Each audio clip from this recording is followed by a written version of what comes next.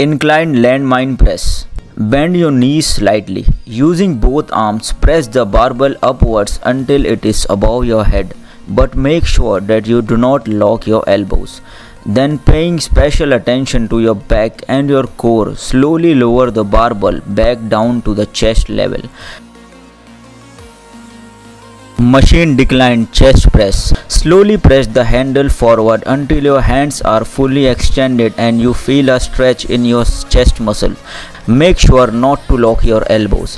Hold this position for a count, then return back to the starting position. Now repeat the desired number of repetitions. Cable crossover. Grab the handles with each in one hand.